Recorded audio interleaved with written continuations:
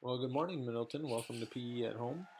Kind of missed you over that long weekend. I hope that you enjoy what we have going on today. We're going to start with our warm-up. For this warm-up, you don't need anything at all except for your body and some space to move around. So the first thing you're going to do, you're going to do 10 squats, then you're going to do 10 jumping jills, and then 10 burpees. You're going to get everything nice and warmed up. If you want to go and freeze the screen or replay it, feel free to. Remember, I try to go through these kind of quickly so you can get through everything and see everything that you need for today. So do 10 of each. Alright. Now, we're going to do a pattern, and I want you to follow the feet.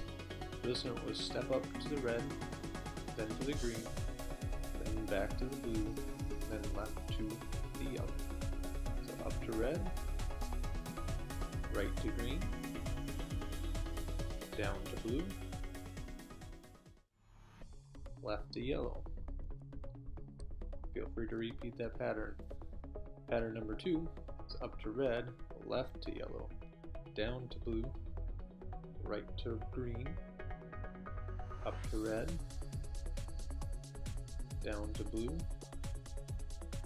left to yellow, right to green, up to red.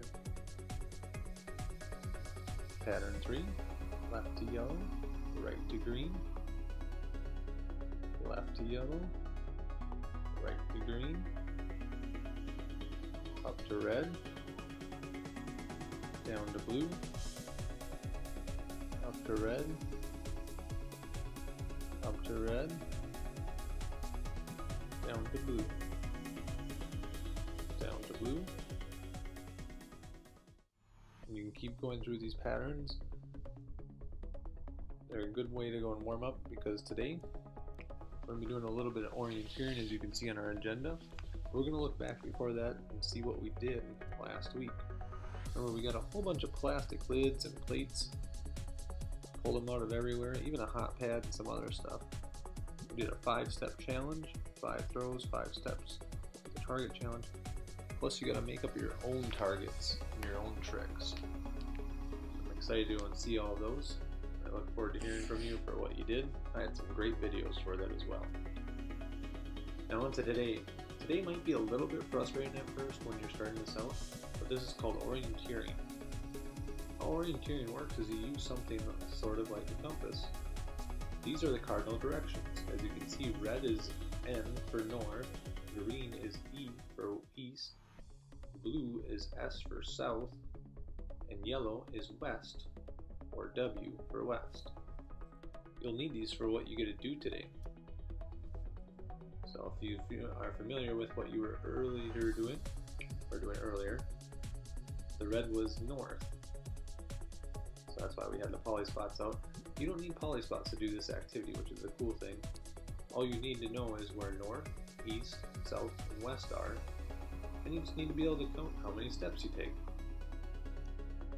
If you have a compass, that makes this even more fun when you get outside and you can do other things.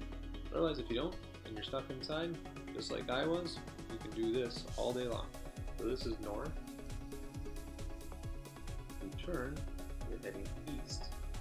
So green will be east for our purposes. If you turn the other way, to the yellow side, you'll be heading to west. Yellow is west. You can see I step on the W.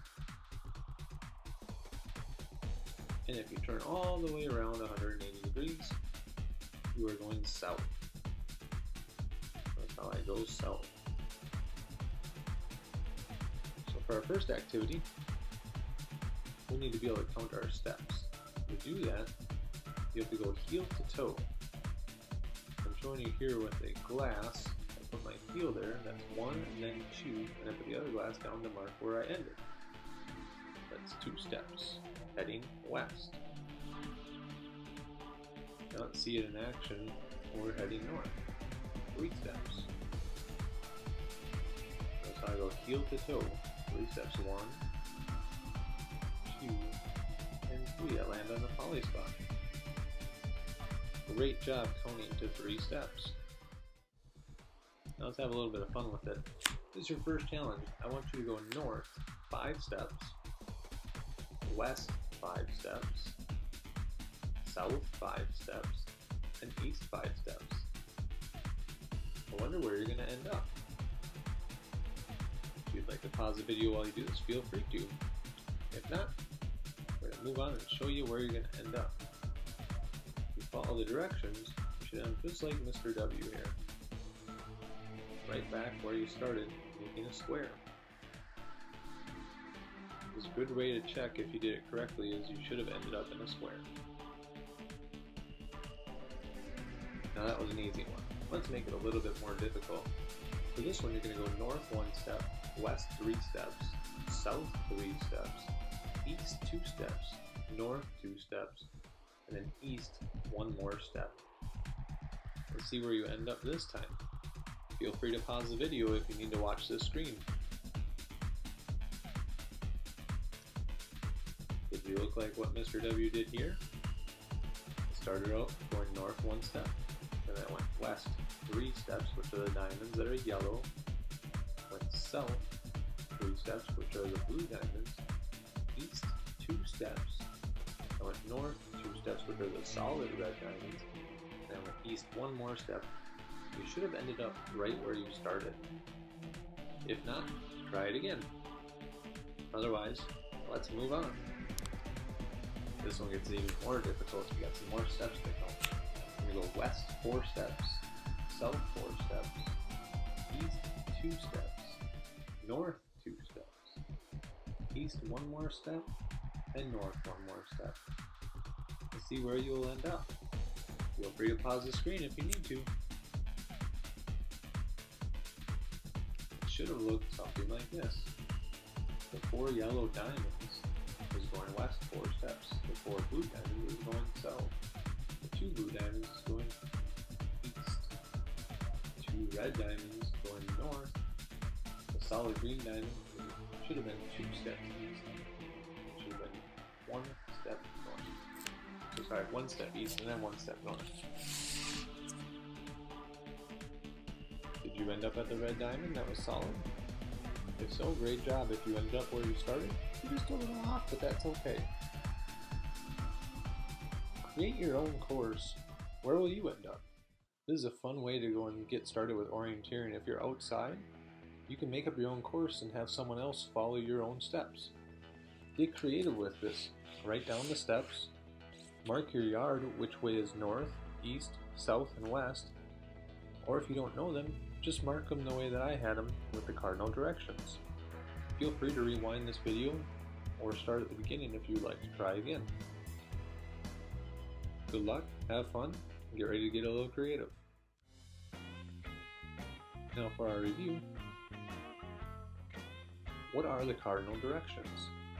Do you remember the 4 cardinal directions? If so, great job. Feel free to reply. What did you use for your course today? Did you put any obstacles in it? Did you make your course change directions? We'll talk about more directions a little bit later to get more creative. It's about that time to go and find a comfortable space and relax. What did you do well today? Were you able to make your square right away? Were you able to count your steps correctly? Were you able to stay balancing up on your feet without falling down while trying to go heel to toe? Think about the challenging skill you worked on today. How did you overcome the challenges of going heel to toe or following multiple directions at the same time? Again, be proud that you worked hard today. This is not an easy skill, but it's a fun one when you learn it. I hope that you were able to experience success. Remember to thank anyone that helped you out, or anyone that maybe did your course that you created. As always, I want you to know that I notice you, I care about you, and I want you to succeed. Until next time, take care.